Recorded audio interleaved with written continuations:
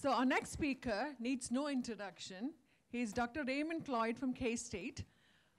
My students adore him, so he keeps coming back to my class every semester, and we love hearing from him. And today he's going to talk about sustainable pest management. And Dr. Cloyd is a professor and extension specialist in horticultural entomology, Department of Entomology, Kansas State University. He does 70% extension and 30% research appointment at Kansas State. His research and extension program involves pest management in greenhouses, nurseries, landscapes, turf grass, conservatories, interior-scapes, Christmas trees, and vegetables and fruits. Raymond is an extension specialist in horticultural entomology for the state of Kansas with a major clientele that includes homeowners, master gardeners, and professional and commercial operators. Ray has published over 70 scientific refereed publications and over 400 trade journals on topics related to pest management. In addition, he has co-authored or authored numerous books. Some of them are like Pest and Diseases of Herbaceous Perennials, IPM for Gardeners, Plant Protection, and then of course there are several small brochures also that you give out for your talks, don't you? And Ray is a frequent speaker at state, national, and international conferences and seminars. Raymond has received numerous awards and honors, including the 2011 Society of American Florists. I was there for that. Alex Lowry Award for Research and Extension, that's the one he won in 2011. 2010, Entomological Society of America, North Central Branch Award for Excellence in Integrated Pest Management. In 2012, he won an award as well from the ASHs, yes. That's not listed here. Sorry. And that's enough. So there are a few more awards here. So the latest one he won for the he won in 2012 from ASHs. Thank you.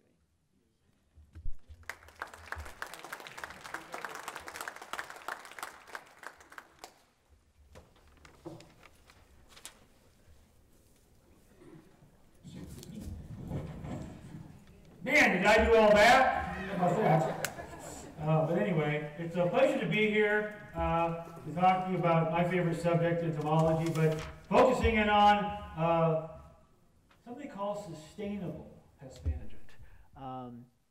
And so, the presentation I could be giving 10 years ago, it would have been called integrated pest management. It's still the same thing. The bottom line is, people, sustainable is just another wrapper over the same term, the same philosophy. The concepts have not changed, just giving another feel-good message. Untrue, basically. So introduction, what is sustainable pest management and the factors associated with that. And if you have any questions or discussion, I like to move. Please feel free to ask them, because I always like to have questions and discussion. So let's talk about customers. Most everyone wants insect that might pest kill quickly no matter what. It's called the DDT mentality. Am I wrong or right on that? Yes. Okay, so they want them dead. Is DDT sustainable? Probably wasn't, no. Now we get into this. We are in what I call the head down movement. Everybody has got their head down looking at there's somebody giving a presentation, maybe it was me, and they're trying to figure out the stock market or the score of the baseball game or whatever. Do these people even care about sustainability? Do they even know what it is? That's the question we always ask, is we have a society that's so technologically oriented that every new baby that comes out, their left hand looks like this, basically. So my job as an educator is to present, educate you or edutain you regarding this subject. And first of all, what is sustainability? There are some true definitions for it. It's capacity to endure, how biological systems, so healthy ecosystems and environments provided with vital services to humans and other organisms, interfaces with economics, the social, ecological consequences, and economic activity. A lot of good terminology there. But I'm wondering how much of it is, did it fall off? How are we doing? Can you guys still hear me? Okay, so there is, but really when you look at sustainability, there's what we call these three spheres of sustainability. There's the environmental one, there's the social and the economic, and they kind of all come together The problem is when you read these, there's a lot of vague information there, a lot of gray, and so when you talk about pest management or sustainable pest management, it's hard to put that into some type of a category. So what I'm going to do is go backwards and talk about IPM, the integrated approach to dealing with insects or mite pests. This is the definition, what's involved, and you can read that, but regular monitoring and then educational tactics are the key to making IPM a very viable program dealing with insect and mite pests. So sustainable is just another wrapper around this type of concept, basically. Okay, that's what it is overall. And so what are the components of sustainable pest management? This has not changed since the turning of time, basically. We have cultural, sanitation, physical, pest control material, and biological. That's the bottom line. We look at it a hierarchy, though. You try to start with the least toxic, cultural, and then if you need to use insecticides or pesticides, they should be your last resort. And you should start with the least toxic ones. And we'll go over those. So it's sort of an upside down pyramid, basically. And we're going to go through that. So first of all, there's a lot of emphasis on soil ecology, which I am a full proponent of this. Soil contains a lot of microorganisms, mycorrhizae, beneficial organisms. We need to maintain soil health in order for our plants to survive. If we're talking about horticulture plants, we have to start at the basics of plant ecology and the fundamentals there. So the first thing is cultural practices. That is, once we put a plant into the ground, how do we nurture it along so that it isn't stressed, or it can innate itself, defend itself against insect or mite pests? And a lot of plants have that ability. So watering, fertility, mulching, pruning, these all are factors. These are all factors that, when implemented properly, will make that plant tougher and ward off insects, mites, and also some diseases. It's just like our immune system. So the other concept is this, which is, I've been talking about this, is putting in plants in landscapes that don't get pests very much. Don't put roses unless you want Japanese beetles. But again, there's a mentality, if we want to maintain or prevent the input of pesticides, we have to step back and say, what are we putting into the landscapes, and how susceptible are they to insect and mite pests? For example, this is 1 year's worth of damage from bagworm. So maybe and this is actually my yard, by the way. My wife hated it, but I was doing experiments. But 1 year's worth of 3 arborvitae. Maybe we ought to start planting plants that bagworms eat, even though they are expanding their host range. They're not eating just conifers. We see them on roses, honey locusts, a whole broad diversity of trees. They're not stupid. They're going to feed on a lot of broad range of plants. So maybe putting in something else besides arborvitae might have been helpful there.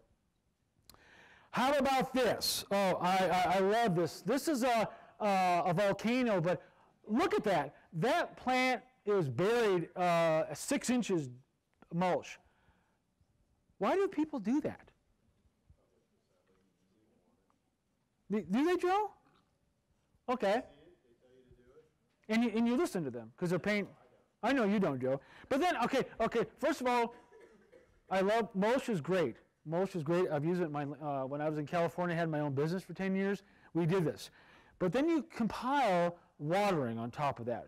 So now you have irrigation, wet media, wet mulch. This tree's history. So that's an example in a commercial setting of just poor cultural practices, isn't it, Joe? I'm sorry? Isn't that bad? It is. It rots out the bottom. Yes. Nice place for voles to hide and then girdle plants. So again, first of all, are we treating our plants the right way? And that tree is going to become a very good reservoir for wood-boring insects, very susceptible. Here's another problem. This is a great coat hanger in the wintertime, but it's not a good pruning practice. The problem is that when you do this, these stubs die out, but this is an Ips beetle, wood-boring beetle, lands on there, eggs hatch, the larva goes straight through, and the tree becomes infected. You know from your horticultural practices that you've got to prune back to the branch collar. That's where you get sealing, and you get less volatiles given off. When you make a pruning cut like this, volatiles are given off that lures these types of insects to those pruning wounds. You guys didn't know that? It's also timing. For example, you never prune a white birch between April and August. because that's when the brown birch borer females are looking for places to lay eggs. April and August is a no-no for white, but we don't plant white birch because it gets brown birch borer, and river birch doesn't. Betula nigra doesn't. So that's an example of poor pruning technique. Physical management. This is my favorite because it's quick and dirty, it's least expensive, and you get fast results. Hand removal, forceful water sprays, pruning traps, and barriers. I'm sure many of you know these. For bagworms, hand picking. I mean, basically, what's the scenario here? Well, each one of those female bags in the wintertime contains 500 or 1,000 eggs. That's how they overwinter. So if you pick them off and throw them away or burn them or put them in soapy water, you're eliminating potentially 500 or 1,000 offspring for next year. Now, we've tried to make suggestions where you have bagworm weekends. Take your family out and and pick all the bagworms. We've talked about, you know, paying a kid $0.25 of a piece per bag. Stimulate. Hey, it's rough out there. You got to stimulate the economy. Stimulate the economy. Things are rough. And then, you know, burn them. Don't put them in the compost pile because the eggs will hatch and the crawlers will be all over the place. But again, this is a quick, dirty, easy way as opposed to just using pesticides all the time for bagworm. And so this does work. We know it, as long as you pick off the ones that are females. Pruning out damage. This works very well for fall webworm because fall webworm has these isolated nests on like crabapple. You see these on hickory and walnut in the summer. That's the second generation. But it's pruning out. Now, you want to make sure you don't prune out where you don't destroy the aesthetic value of the plant. We've seen pruning so much that the plant looks ugly, and they have to cut it down after that. Okay, so pruning. And then you give that to your competitor neighbor and see what they do with it after that. So, row covers. This is very popular for preventing striped cucumber beetle and spotted cucumber beetle from infecting cucumbers with the cucurbitaceae. Now, remember, you have to pull this off so the bumblebees and bees will pollinate the flat plants. But it is a physical means of warding off insects that can transmit diseases such as the striped cucumber beetle, which transmits bacterial wilt of cucumbers, Erwinia tracheiophylla.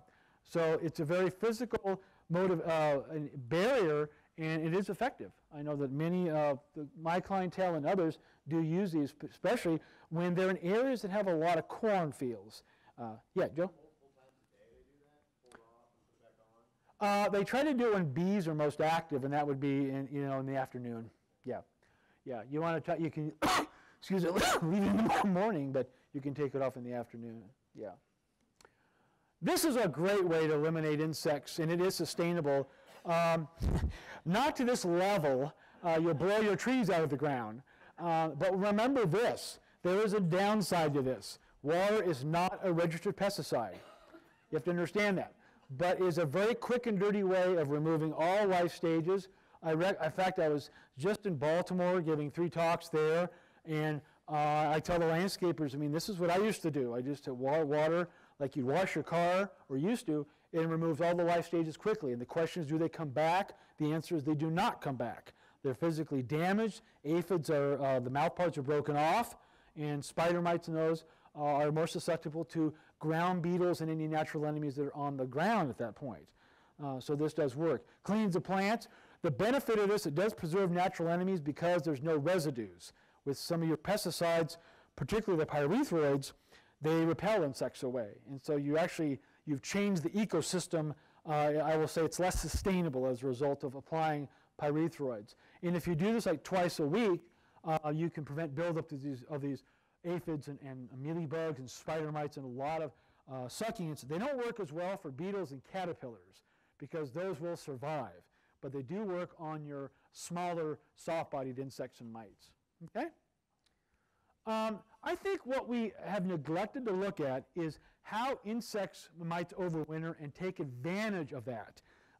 They can overwinter as an egg, larva, pupa, adult, and this is how they survive. They can survive on soil, buildings, that's how most of webworm survives, plant debris, and soil. But understanding how they overwinter can help you maybe manage them. Hit a weak link. And for example, let's look at adults. Colorado potato beetle, cucumber beetle, squash bug, asparagus beetle, flea beetles, 2-spotted spider mite overwinters adult, tomato and tobacco hornworms, and fall webworm, squash vine borer, which I'm sure many of you are familiar with, overwinters pupa, and spruce spider mite, bagworm, which I have already mentioned, many scales overwinters eggs. And so how do you take advantage of that? Well, first of all, you do a couple things. Well, if you till your garden in the fall, you can expose those overwintering pupa to birds or other vertebrates or just the weather conditions if we ever get some decent winter times at that time. And dormant oils are very effective in killing the overwintering stages of scales or mites that overwinters eggs, that are overwintering on the plant, that is. Now, two-spotted spider mite does not overwinter on plants. It overwinters in weeds and debris, so it doesn't work. But for your spruce spider mite, for many of your scale insects that overwinters eggs, dormant oils are very effective. And the last one is if you remove weeds and eliminate overwintering sites for debris, you remove sites for squash vine borer and also for spider mites. So I think this is something that's really not considered, is looking at how they overwinter and then removing some of their sources or exposing them to harmful factors. And then in the springtime, you're not dealing with as many individuals in those populations. Does that make sense? Good. Now let's talk about pest control materials. Now, I am not a proponent of using pesticides. I'm a biological control person, but I'm an educator. And if you're going to use pesticides, my job is to train you how to use them effectively. But when we look at pest control materials, we look at the impact on humans and the environment. There's no doubt about that. Really big was impact on beneficials and pollinators. We have to keep the bees around, because if we don't, we are SOL. You guys know what that means because they're recording me, I just found out, so I can't say that. So, impact on non-target organisms like wildlife, and then indirect effects on the ecosystems, and we'll kind of talk about that as we go along. The key to using pesticides effectively is the TCF, timing of application. What do I mean by that? Applying your materials when the most susceptible life stage is present. Normally, it's going to be the crawlers or young or eggs. Coverage. Most of the materials that you utilize are contact. You've got to cover every plant part, the whole plant. If you miss an area and there are aphids on there, and the 5 of them on Tuesday, there will be 50 on Wednesday, and then 500 by Friday. Okay? Frequency of application. You've got to make applications more frequently in the summertime and spring, because insects are cold-blooded, and as the temperature warms up, they are very active and develop and reproduce faster. Now, what is the first thing? Let me just ask this question, because we asked, how many in here actually read the label of a pesticide? No way. No way. I mean, you guys are lying to me. There's no way you guys read the... Okay. If you do, I applaud you, but the label has this type of information, but it also has a frequency of application, and you should always abide. The label is a law. It's $1 million document, probably now $1 billion document, but it contains a lot of good information. I read labels all the time. They're not quite aphrodisiacs, but man, they contain a lot of good information. A lot of good information. And I need to for educational purposes. But TCF is the key to maximizing the effectiveness in terms of obtaining high mortality of the insect or mite pest. This is never done. People go out there and they spray the top of the leaves, and they have spider mites, and they expect good kill. Well, where are the spider mites? They're under the foliage. They don't like sunlight, so they go into the leaves, and so you've wasted your time and energy, and you contaminate the environment, so you've got to use these very efficiently, okay? So the first, and this goes back to, this is insects. I could be giving this talk in the 1950s. We'd be going back to the biology and the basics, the fundamentals, finding that weak link in the chain. What's the weak link in the chain? And I'll just give an example of mealy. How many do mealybugs or know what they are? It's when we rear them, and I love them. They're a great bug. But when you look at the life cycle, the weak link in the chain is the early instar crawlers. That's when they're susceptible to natural enemies and most of your pesticides. You can spit on that life stage, you'll kill it. I don't recommend that. You'll dehydrate yourself. But what happens is, and this could be for scales also, as they get more mature, they develop this really waxy coating that impedes the pesticide from penetrating and killing them. And of course, if you don't know this, a single female mealybug can lay 600 eggs. That's a lot of offspring. So the timing of application, frequency, and coverage are very important. And this is just one example of looking at, understanding the life cycle. And the life cycles have not changed over the last 40 to 50 years. We know how they survive. We know the number of days it takes to go from egg to adult, or adult to whatever. And so we know that information. Okay? You also have to look at the reproductive capacity of many of these insect and mite pests. Aphids and two-spotted spider mite do not have to mate to reproduce, and you know that an aphid, 5 of them on Monday will be 1,000 on Friday. So understanding the pest will help you decide what to do. And both of these are very susceptible to hard water sprays, blasting them off. And there are some we call selective insecticides like soaps and oils that will also kill these too. But again, it's timing, coverage, and frequency of application. You can also look at plant phenology. This is another miss, I don't think, well, when something is happening in the plant world, something is happening in the insect world. We go back to degree days. When certain heat units build up, plants will flower. Well, something in the insect world is happening. And these are just two examples. When pine needle scale eggs hatch, when hawthorn, Crataegus viridis, is at 50% bloom. And then Euonymus scale eggs hatch when that same plant is at 95% bloom. We have a lot of good indicators here in the Midwest. Van Hoot spirea is an excellent indicator. And you can get this information off the web, but there's also a great book called Coincide. Coincide, C-O-I-N-C-I-D-E, by Don Orton. It's about this thick. I have both volumes. You can, I think, still get it on Amazon.com, but it's an entire book devoted to plant phenology. And when I was at the University of Illinois for coming to Kansas, and we had a newsletter, we always relied on that. We knew when Van Hoot spirea was in full bloom, we knew the oyster shell scale eggs were hatching and the crawlers were out there. So who? Oh, Don O-R-T-O-N, Don Orton. Coincide, Don Orton's the author. He used to work for the, I believe, the Botanical Garden up there, not the Chicago Botanical Garden, but the Morton Arboretum. That's where he worked at there. So this is another way, if we're talking about, quote, sustainability, you know, again, this helps time the applications at the most weakest link in that pest life cycle, okay? In this case, the scales, it would be the crawlers, okay? Any questions? Is there one question? I probably got time for more. Any questions? You guys just soaking this up or bored or just ready to go home? I mean, this is great stuff. I love it.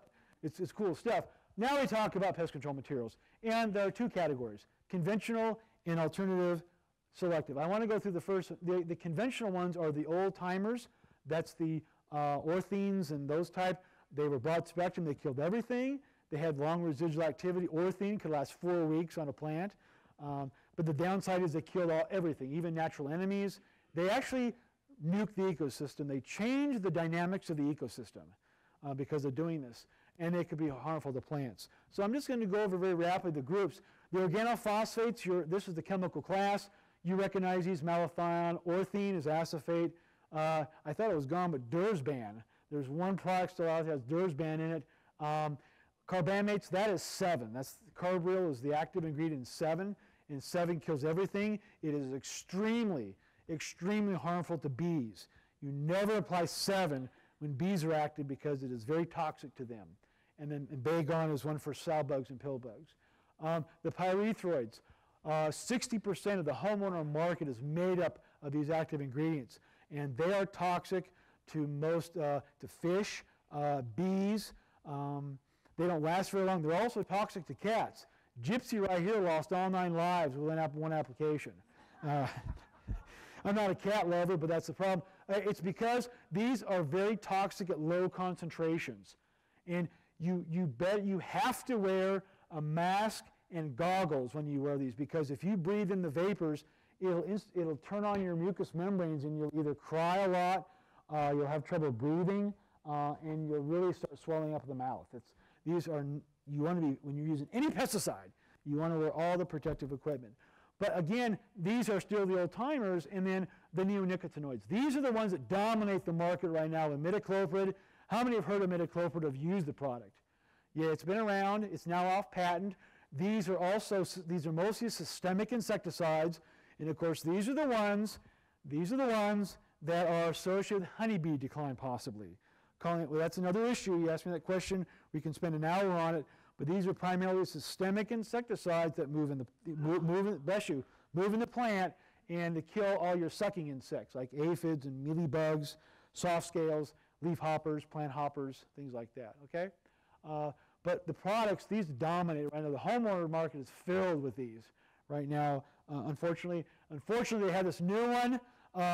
Even though the water solubility is low, it is the most toxic neonicotinoid out there. It really does a nice job on insects, but man, it is extremely toxic to bees, honeybees, and bumblebees. So be very careful.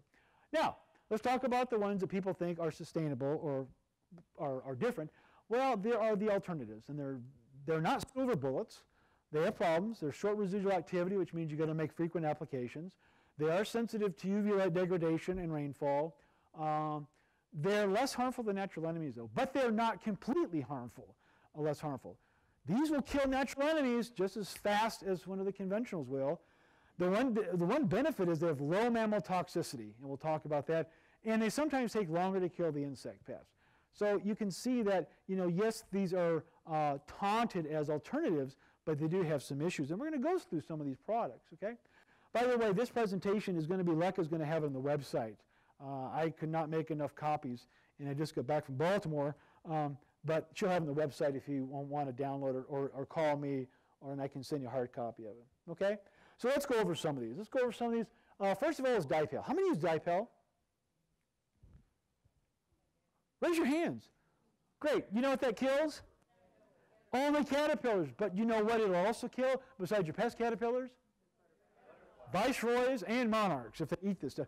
This is a product, it's the most selective product we have available. It only kills caterpillars, but it'll kill any caterpillar that comes in contact with it. Unfortunately, it's a dust formulation, which I hate, because homeowners don't know how to apply dust. They're usually covered with white by the time they're done applying it. But this is one formulation. This is a liquid formulation, which I like much better, so is Theracide as a BT. But this is a low mammalian toxicity product. I mean, the LD50 on this is like, oh my gosh, it's like probably over 10,000. And we'll talk about LD50. Here's a tomato hornworm right here. And people ask me, well, Dr. Cloyd, don't you, you see these bugs out there. What do you do in terms of regulation? And this is one of my options right here. I think that is sustainable. It's a boy, you talk about something. When that thing hit my esophagus, it was the best tasting tomato horn I've ever eaten in my entire life. It was fresh, crunchy. It was right before lunch, so I had a little bit of, but it was great. I was in the KSU gardens. I saw that, man, I got to eat this thing. And I felt good right after that. I mean, it's really energizing to eat these things. It would have been better barbecued or fresh, but I just went ahead and ate it anyway. So how do these things kill the bug and not kill the humans? Well, they only work on caterpillars because the pH, which is, everybody know what pH stands for? It's a measure of 0 to 14. Above 7 is alkaline, below 7 is acid. Caterpillars have an alkaline gut. What's the pH of our stomach? Acid, hydrochloric acid. It's very low. So the toxin or spore that you spray is then consumed by the caterpillar, and inside this alkaline gut is converted into a protoxin. And that protoxin then attacks the gut membranes. And what it does, I'd love to show the video of this before lunch, is it causes these pores, and the gut contents pour into the bloodstream, and it dies of septicemia. It's cool to see the video, man. These caterpillars are sick. They die. They stop feeding within 24 hours and die within 3 to 5 days because they can't eat. Their stomach lining has been disrupted, and they starve to death. Okay? I remember I do all the master gardener training in most of Kansas, and one other person says, well, does the insect suffer a lot after that? And being academic and have to be very, I said, I'm not sure, but you'd have to call PETA about that. I'm not sure but I'm sure they don't suffer very much overall. So this is the most selective material that you'll probably ever work with. People ask me though, is there a negative impact to this product? And there is. If you kill all the caterpillars, then you've got no food source for the parasitoids. Has anybody seen this? This is a caterpillar, and each one of those white objects is a cocoon of a parasitoid. There's the female inserting the egg. Now inside the caterpillar, the egg undergoes multiple meiosis. We call it polyembryony, and from one egg you can get like hundreds of these. These are great. We call these a bus of natural enemies, and each one of those becomes an adult parasitoid. So it's a really nice system, but if the BT kills all the caterpillars, you don't have this occurring in the garden, and part of the ecosystem. Okay? So there's that. Insecticidal soaps. How many use insecticidal soaps? Yeah, they're very good. They're quick contact, no residual, but they will kill natural enemies. Any natural enemy like a ladybug larva comes in contact, it'll kill it. But there's not a lot of residual, which means you got to come back frequently. But they're widely used, widely available. Here's one. I know potassium salts or fatty acids is the active ingredient. And then these oils. How many use horticultural oils? Yeah, I really, you have to be careful. You can't apply them too often because they can burn plants, but they're very good because they kill all the life stages, even the eggs of most of your insect and mite pests. You can see here it controls aphids, mites, scales, whiteflies, rusts, and fungi. But they're very good about killing like egg stages and such. And they work. The soaps act as desiccants. What they do is the soap breaks down the membrane of the cuticle of the insect, and then it allows water to escape, and the insect just dies. It dries up. Oils are termed as suffocants. They block the spiracles. The spiracles are the breathing spores of the insect, and they block those, and the insect cannot breathe. It dies of asphyxiation as a result. Here's one. Kills garden insect year-round. I mean, is that sustainable? Kills garden. I mean, that's really a bad message to send, but it does kill garden pests. This is a paraffinic oil that I wake you up as a result of that. Kills them without synthetic chemicals, right up through harvest day. I mean, this is better than anything. So there's another one. Dormant oils, again, coming back to them, they're very good against killing mites and scales that overwinter on plants. Spruce spider mite is one example, and then like Euonymus scale, those types that overwinter on plants. Remember, these are only applied in the wintertime when the plants, the trees have no leaves on them. Okay? Spinosad, does anybody use or heard of spinosad as a product? It's a very good insecticide. It's very good against 4 groups of insects. The first one is caterpillars. It's a good caterpillar material. It's also good for thrips, which is a pest on roses and other plants, leaf miners, and certain beetles. It is registered for cholera potato beetle, but it's those 4 groups: certain beetles, caterpillars, thrips, and leaf miners. Very good against them. I worked with this product 4 years before it came out professionally, and I was very impressed with its level of efficacy and safety to beneficials. It's very benign on many beneficials, even though the wet sprays will kill parasitoids. But here's one of my favorites. Here's Natural Guard. It's natural, it's organic, and reduced risk, but keep out of reach of children. But there's another product that's spinosad in it. And it is a very benign material. It does break down. It is from a fungus called Saccharopolyspores spinosad. Say that 5 times fast. But trust me, that's what it's from an organism, and it's very effective against certain groups of insects and no mite activity. It's pretty much an insecticide. Azadirachtin is an insect growth regulator, which means it only kills the immature stages, and also as a repellent. It doesn't work on a lot of insects. If I was to say what's its strength, it's on caterpillars. It works pretty well on caterpillars. But on this label, you'll see aphids, beetles, thrips, and whiteflies. I have evaluated this product on a lot of different insects and pests, and I have never found it to work. But caterpillars, it does exhibit activity. Neem products. This is the oil base. Both the azadirachtin and the neem oil come from the seeds of the azadirachtin tree, Azadirachta indica. But this is the oil-based material. This is the insect growth regulator, the insect growth regulator, but now we're in the oils, and this is a suffocant. So this is neem oil, okay? Botanicals. Botanicals are derived from plants. We have several still available. We have retinone and pyrethrins. We'll go over those. Pyrethrins are derived from the chrysanthemum flower, Chrysanthemum cinerifolium. They're very short residual is one of the problems with them. They kill a lot of different insect and mite pests, and many of these are certified for organic production. There's a product called Pyganic that is on that list, but there's pyrethrins. Retinone is another one derived from Daris and Longocarpus. The problem with retinone is it's a fish killer. If your neighbor has $1,000 koi and you want to hear somebody scream, put some rotenone dust in the pond. They'll go belly up. The other problem with the rotenone is this, is that recently mice injected with rotenone, they exhibit symptoms of Parkinson's disease. And rotenone attacks the same target site as Parkinson's disease does. Rotenone attacks the mitochondria. And the mitochondria, of course, you remember in your biology, is responsible for what? Energy, ATP. And so rotenone and Parkinson's disease block the production of ATP, and so the individual is not able to produce energy. So rotenone has really lost favor in organic production and a lot of others. I wouldn't even claim it as sustainable at this point. It's really got a now bad reputation. Nicotine is, this is death in a can. Nicotine is very toxic.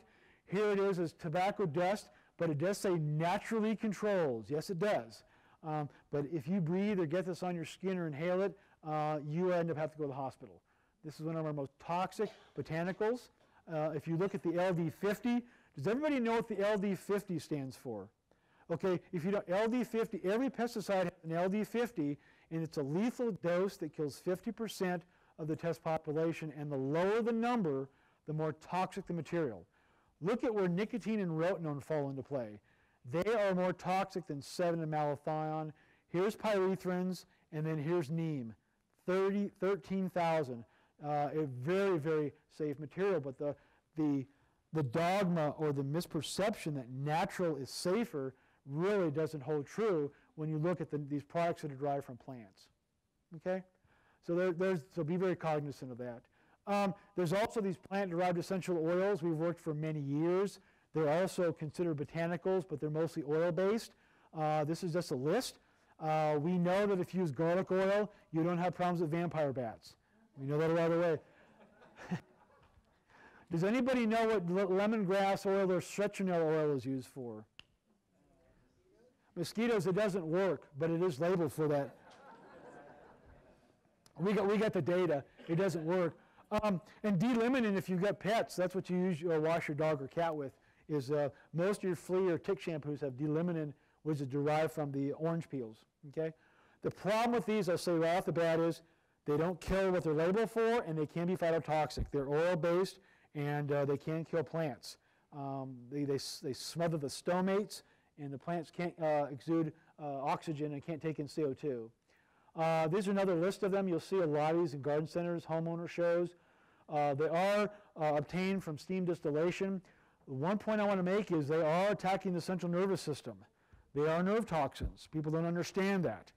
They think, oh, well, these things are oils. Well, not really. They have multiple modes of action, and one of those is attacking the octopamine pathway, which is part of the central nervous system.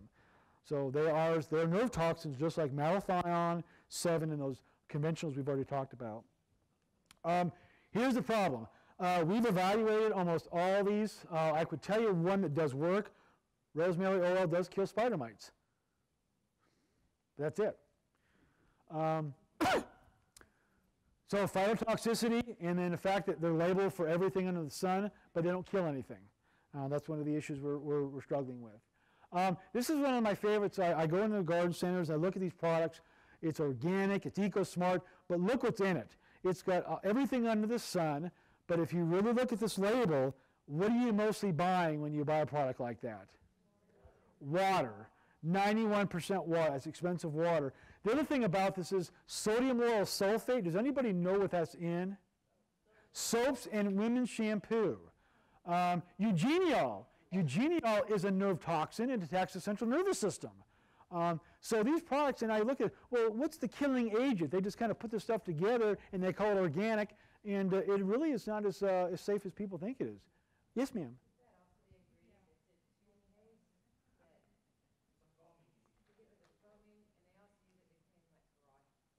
Which one is that? Yeah. Sodium lauryl sulfate is in many. I think you said cleaners and stuff. Did you say that, Keith? Yeah. You read the label for any product, you'll see sodium lauryl sulfate. I've seen it in women's shampoos and perfumes. It's in a lot of them products. You never think something like that, and yet they put it in a product, and they have a girl and a dog on there saying it's safe. And again, eugeniol is itself a nerve toxin. It's actually a pretty potent material. Be very careful using it. And they've got something else in there, I don't know why, but you're mostly buying water, potassium orotate, and lectins more than anything else. Most of your broad spectrum materials are well, they disrupt the ecosystem, but people don't understand what they do. When you apply 7 or a imidacloprid, what are you doing to the ecosystem? Well, first of all, you're disrupting the natural enemies, and there are 2 terms there. One of them is called secondary pest outbreaks, and the other one is target pest resurgence. When you spray a pesticide, soaps will do this also. So when you're out there spraying, this is what you can do to your yard or your system. What secondary pest outbreak means is you have a target pest like aphids, you come in with orthene and you spray, and you kill the aphids, yes you do, but what you didn't know is you had 2-spotted spider mite there, and what was taking care of the 2-spotted spider mites? Predatory mites. Well, the orthene killed them, and now the 2-spotted spider mite's got no regulatory process, and that becomes your primary pest. You're forced to spray, so from this point on, you basically have disrupted the ecosystem, and you're on what we call the pesticide treadmill at that point. You have to spray to keep the aphids down, and now you've got to keep the mites down. Not a good scenario. But let me tell you this, you'll read in magazines that soaps and oils won't do this. They'll do this. They'll kill predatory mites. They'll kill green lacewings. They'll kill syrphid flies. The other one is target pest resurgence. What that means is you come in and kill the aphids, but the aphids rebound higher because there are no more natural enemies anymore. And natural enemies typically and theoretically take longer to catch up with the populations, and so you really you've got yourself in a bad situation. Okay, so that is some of the dynamics that occur when you're applying. Even fungicides will do this. Many of your fungicides are broad spectrum. They'll also kill natural enemies. We've done a lot of work in our laboratory on that, and it does show that fungicides can also kill mites, ladybugs, green lacewings. Maybe not the active ingredient, but maybe the inert ingredients will kill them also. Okay? Now, what's really popular from a sustainable approach is conservation biocontrol, and what that means is you're putting in plants in a garden that lure or retain the natural enemies that are there. And I like that concept. The problem is that people don't understand the entire philosophy and population dynamics that occur with this system. What you're doing is providing plants that attract natural enemies with pollen and nectar for adults primarily. Not all flowering species contain pollen and nectar that natural enemies use. They're not all useful to natural enemies. Secondly, many of those plants will attract other natural enemies that don't even impact herbivores. Blister beetles. People bring goldenrod attracts blister beetles. Blister beetles are not a very good biological. In fact, they're more of a pest than anything else. So you bring in a lot of different stuff. I remember several years ago, we put a garden and they were putting milkweed in there. And they thought, great, I got milkweed for butterflies. Come to find out they had the milkweed aphid all over the place.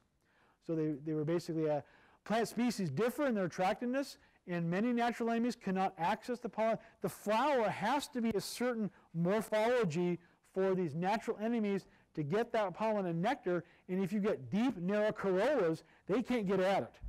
They can't get it as a food source. It's useless to them. So you have to make sure you understand that not all flowers are created equal.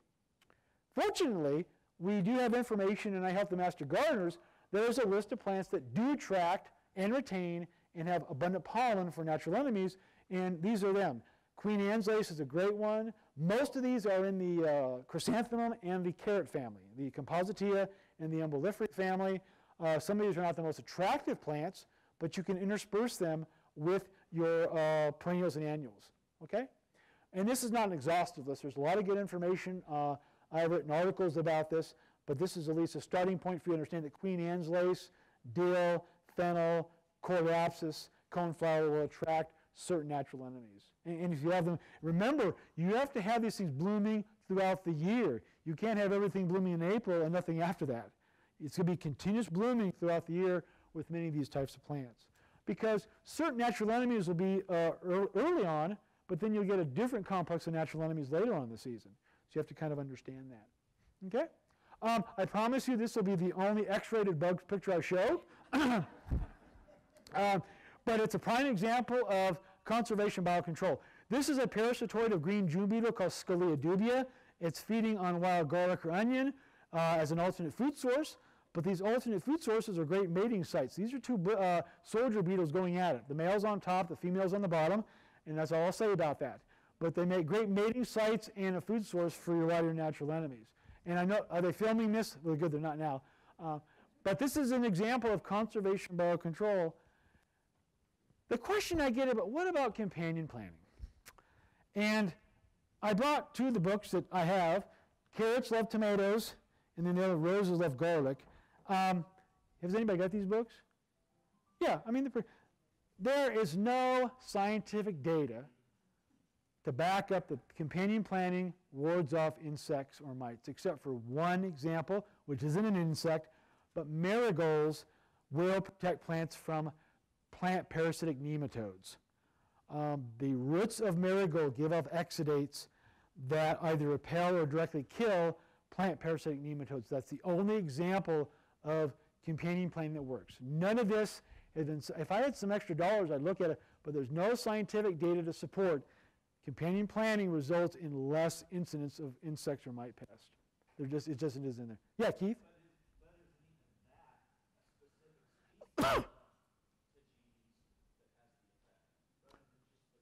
Oh, that's a good. It was it was not the French. It was the other ones. It was not the French, Mexican. Yeah, I forgot Tagetes.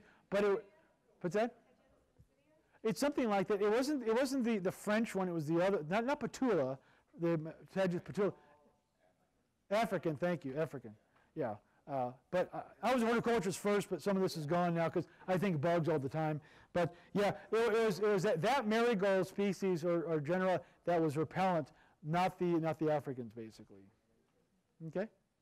But that's the only example where, in California, where you're from, you go down the vineyards, the grape fields, they got marigolds planted all along there because those grape fields are susceptible to a species of nematode called Ziphanema and the root knot nematode, Meloidigae, and those are not bothered when you have the marigolds there. It protects the root system. But that's the only one, people, the only example of companion planting that actually is effective. There's several. I hear other things like nasturtiums will keep spotted cucumbers away. I like to test that. But it's like somebody told me a couple of days ago, I hang banana peels on my trees and I get no aphids. And I got to test that. I really got to test that. And so, what's that?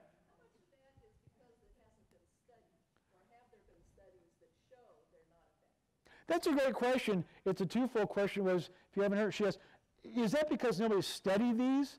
And what was the other part of that? But has it been studied? And yeah, okay. The bottom line is, yeah. Right. The question is, have these been studied? That's number one. And if they have been studied, do they show an effectiveness? There have been studies, by the way, that shown that it has been ineffective, but not enough. I think if we had unlimited dollars, I think we should really look at this. I would love to look at nasturtium on spotted cucumber beetle. I've heard people talk about that one, and I have a list in my office of other ones.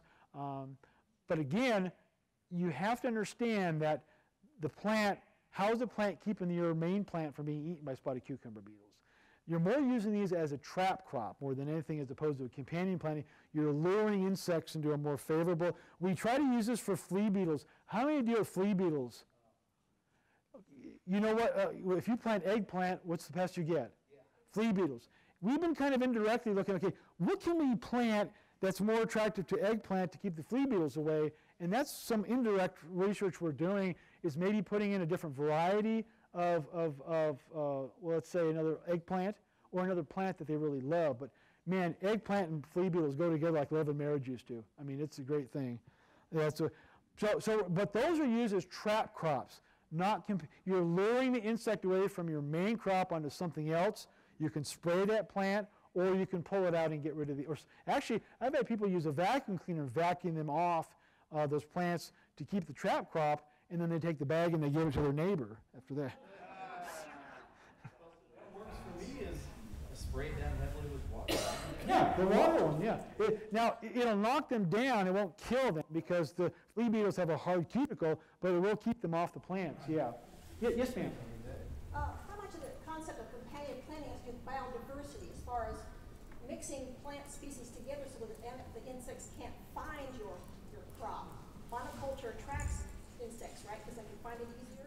Yeah, the great question about using these as a polyculture and getting away from monoculture. That's the issue. Monoculture you tend to have less diversity, and so when a pest comes in, there's not many natural enemies, whether it be fungi or whatever. I'm not sure that's the concept of this. I think they're trying to use it as a means of either repelling insects away or luring them in, not as a focus point of, because many of these companion plants, natural enemies don't like. Nasturtium is not a good plant for predators or parasitoids. So I think they're using it, that's a great question, using more as a repellent or trap cropping, more or as intercropping basically. But that's the problem, is why do we get a lot of insect pests? And that's a good part of sustainability, is you want to plant polycultures. You want to plant a genetic diversity of materials so you don't end up with the Dutch elm disease syndrome, the emerald ash borer syndrome. When these invasives come in, they attack a plant like ash right now, and there's lots of ash all over the place, green and white, black, and blue ash. So we do too much monoculture and not enough polyculture, and that might be another component of sustainability, is you want to plant genetic diversity. Genetic diversity is very important in that. Okay?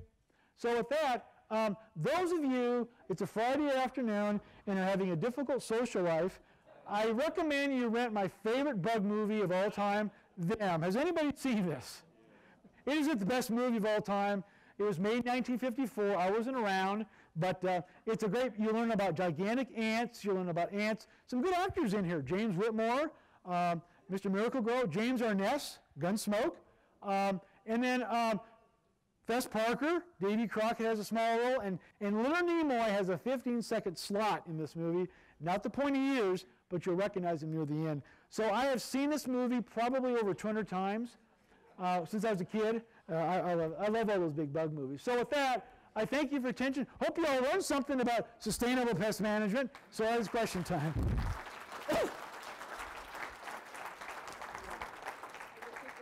Yes. Any questions? Take a couple. Yes, sir. The oils are meant to block the stomata, right? And suffocate the pests like a... Oh, they block the spiracles. The stomata is for plants, yeah. Why wouldn't one oil work the same as the other? Why wouldn't all oils create that function? The question was about oils and the way they work. They're all suffocants. And that's how they work. They're all suffocants, basically. But there are different oils. I presented the petroleum-based oils and the paraffinic oils. They all work the same way. But they're just different types of oils. It's based on the UR value. UR is unsulfonated residues. How many residues are in that oil product? But they all work the same way. They either block the spiracles, or another thing they will do is they will allow water to move into the spiracles, and the insect drowns in fluids. Yeah. So would say baby oil be just as effective? Okay, that's a great question. Baby oil. Remember this. Don't use detergents, oils that are not registered pesticides. Don't use Joy, palm olive. Why? You can burn your plants. There's a lot of degreasers in those, and they do not have an EPA registration number, which means you're using it off-label. I get that's a great question, but never, never use oils or soaps or detergents that are not registered pesticides. You can run into more problems than you are trying to solve. Any other questions? Yes, ma'am. In the companion planting, the marigolds, is that what kind of marigold? It was the French marigolds. Yeah, they were using Tagetes patula. Is that the French marigold? African, yeah. Yeah, I don't remember if they tried others, but I do remember that paper. I know the file it's in. That was the one they used, and it was the only example of using a plant to ward off an insect, well, actually in this case a nematode, to protect your main crop. In this case, it was grapes, because grapes are very susceptible to many different nematodes. Nematodes are microscopic roundworms that are in the soil, and there's thousands of them in our yards, but they do many of those to attack plants. Yes, sir. What I recommend for you in terms of what now? Well, right now, everybody has all concerns about imidacloprid, and that's kind of been the go-to for a while. His question is, and if you come to the Topeka Garden Show tomorrow, I will be talking about EAB at 12 o'clock. But let me make it, what can you do for EAB? The first thing is do not panic. Don't panic. It has been found but not established in Kansas. The key thing is keep your plants healthy. Allow the natural defense mechanism to do their thing. There are systemic insecticides that are available. They work, but it's also a timing issue. If your plant is over 50% infested, forget about it, it's too late. But they're used preventatively. So imidacloprid, Safari, which is dinetifferon, and you've probably heard of the new one called Triage, which is emamectin benzoate. It's a one that's supposed to last 2 years. So there are products, but to me the first thing is don't panic. Again, keep your trees healthy right now. Because, pardon? It's too soon. Yeah. They found at Wyandotte in August. They found it, but that doesn't mean it's established. I'd wait till next year to see what happens if they start, because they're really doing intensive monitoring. Let's see what happens. Don't panic. I was in Illinois when they had 4 to 5 infestations, and people just panicked. They cut down ash trees all over the place, and they replaced them with some other monoculture plant. But I think honey locust. Yeah, we don't learn from history, but that's what I would do. So, but tomorrow I'll be talking more in depth with the homeowners, people interested about what their options are. Yeah. Yes, ma'am.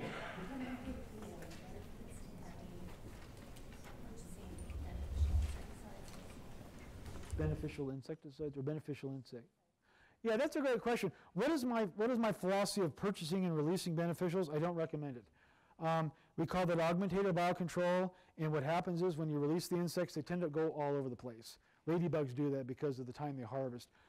My philosophy is put in plants that retain what you've got and utilize those natural enemies. And most of those are green lacewings, syrphid flies, ladybugs, parasitoids, ground beetles, those such.